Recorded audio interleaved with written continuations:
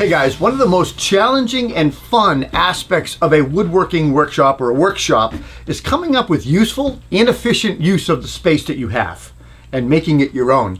For most, it's a constant evolution as new tools are added or upgraded and new ideas on how to be more efficient are utilized.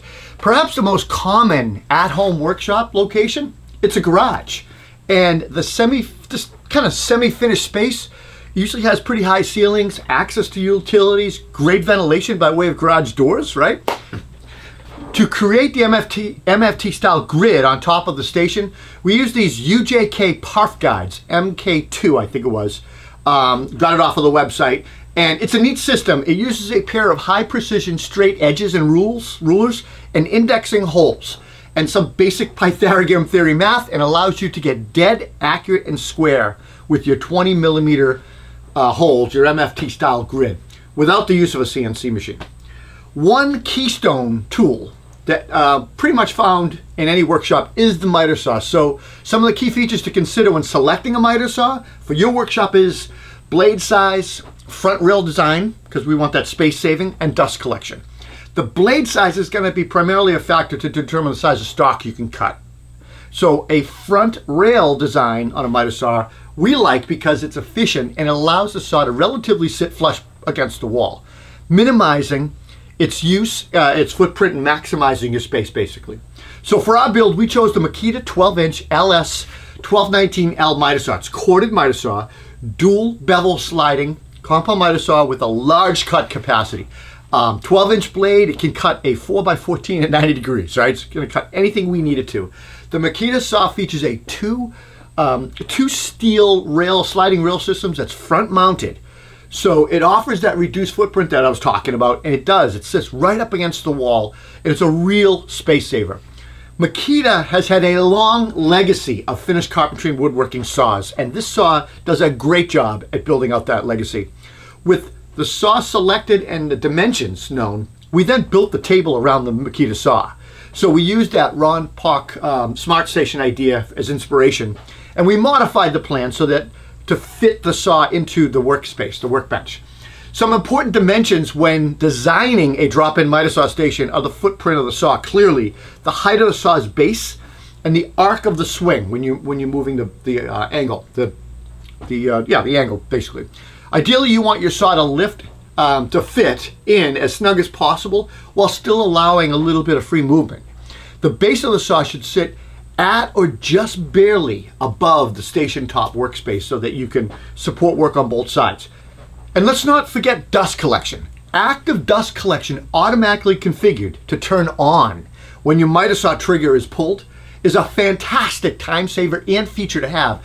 While a miter station can be integrated into your shop's overall dust collection architecture, not everyone or every space can easily or cost effectively make that work, right? So for our miter stand, we elected to use a spare shop vacuum attached to the miter saw, controlled with a eye socket auto switch. This little unit is a great low-tech solution that accepts a 120 plug from your saw and vacuum, and it automatically turns on the vacuum each time the saw trigger is pulled. The last feature that I want to talk about here or incorporate into our miter saw station was a positive stop system. And you know, when you're making multiple cuts the exact same length, it's a great way to be accurate. It's a great way. It's basically a stop block, and it can be a huge time saver and really improve your repeatable accuracy of your cuts over time. So to accomplish this, you know, we set up universal T-track from Rockler, and we made a pair of stop blocks from some spare mahogany and we had laying around and some track hardware. The T-track is a fantastic versatile solution that can be endless uses in the shop. And to mount the T-track into our base, we just made a few passes with a router and a 3/4 inch dado bit. Once the desired depth was achieved, we just put the track right into the dado, flush mounted, slightly less than flush. To continue with the theme of modularity, we elected to build our own router table that would cantilever off of one of the workbenches, securely mate securely with the MFT holes. The heart of the router table is the Rockler Pro Router Lift, and we use a 2x4 piece of Phenolic Faced Birch Plywood for the structure of the surface of the table. The phenolic coating provides a nice protective surface on the plywood, and it can be cleaned and maintained, low friction. It's just nice to work with.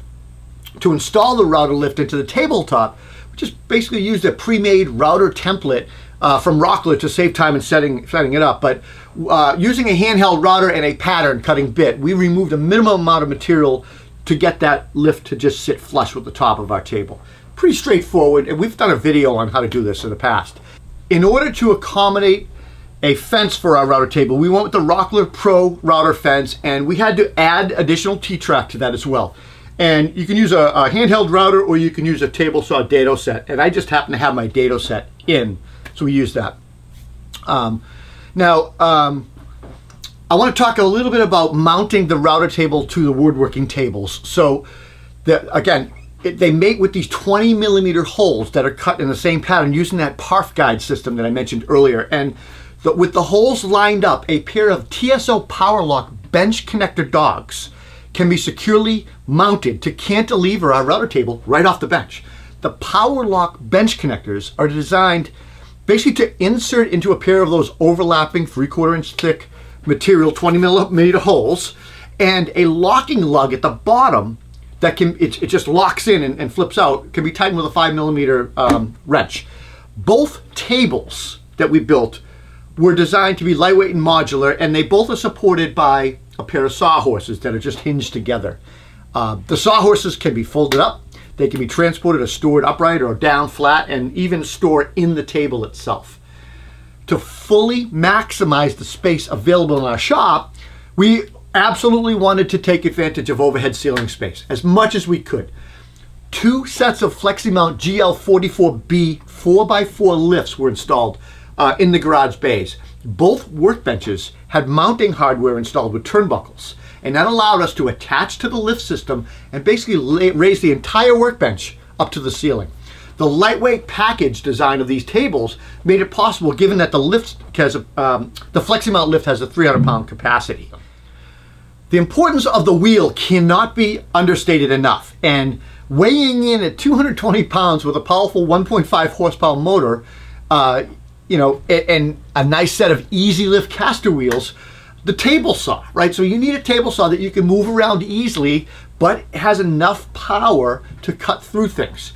So both workbenches in our shop have been put on wheel carts so that we can move them around and roll them up to the table saw, or move them as an assembly table. And the basic design for the cart, again, can be found on Ron Pock's website. Some modifications to consider that we made on our benches were to change the leg heights so that, as a result, the locking tab positions on the cart, so that the tabletop would rest just a few millimeters below our table saw and function as an outfeed. So either table can be an outfeed table. Let's talk a little bit about bench tools, because some tools occupy the space between the too small to have their own pedestal or wheels and too large to mount on a wall. So with limited stationary benchtop space, we tried to keep the number of benchtop tools to a minimum. The 2 tools that we absolutely wanted to start with were a sander and thickness planer, which would sit on the table. But the rigid R4840 oscillating belt spindle sander, it's a newer model that is built off of the widely successful 4424 model, which I have. It's been around for years. The sanding head can be swapped between a compact belt sander and 5 different size spindles, which are great. And having 2 in 1 tool like that, it's ultimately a great space saver. For the thickness planer, we also we went with the rigid line product, and this time the R4850 13-inch portable planer. Don't do a lot of planing, but when we do, it's just nice to have it. As we work around the workshop, we think about efficiency. One of the main definitions of the word efficient is preventing wasteful use of a resource.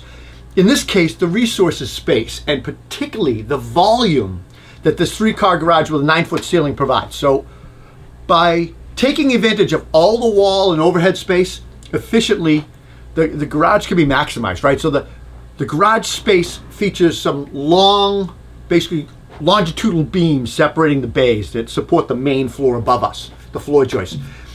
We built some floating shelf systems consisting of plywood and some suspended cables to just create an increased storage space. So toolboxes, things that we don't often use, some stock, we can put all up above.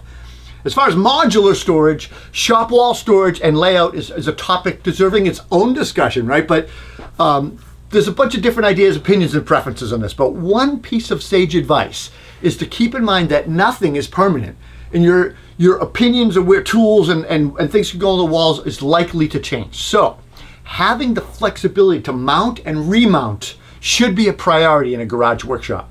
This garage was finished with plaster walls, over 16 on center studs. So basically, to make our wall storage flexible, we installed 1/2-inch birch plywood along the walls, and it increased the strength and flexibility of our mounting surfaces. So we were able to, well, we've already started to mount tools. So things like chisels and hand planes and screwdrivers and all kinds of stuff can be mounted. I always like the way the tools look on the wall, like behind me here. It's almost like workshop art, but it's quick access too, right? We also think it just looks good in a workshop. Anchoring one wall in the shop is the newly released Pack-Out Modular shop storage from Milwaukee.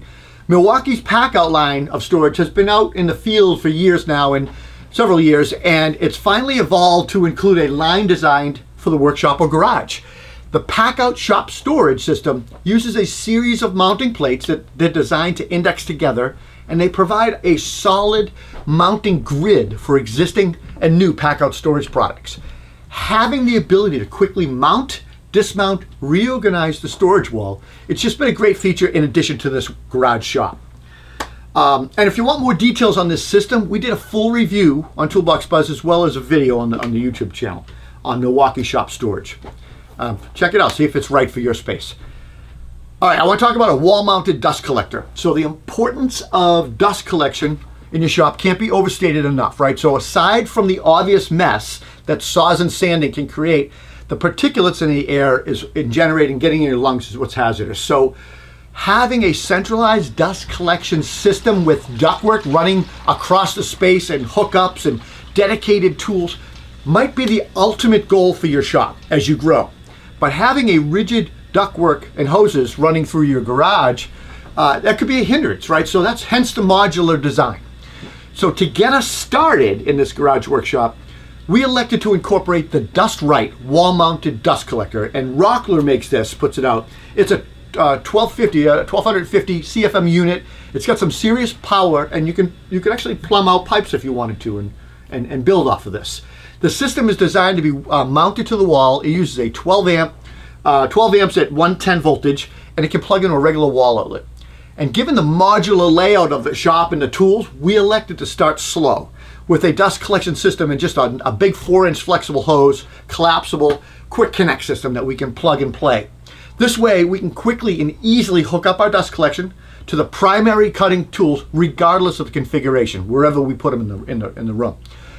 Over time, and as preferred layouts are established, we intend to plumb some dedicated ductworks down those shelves we built, and maybe create some additional hookups there as well.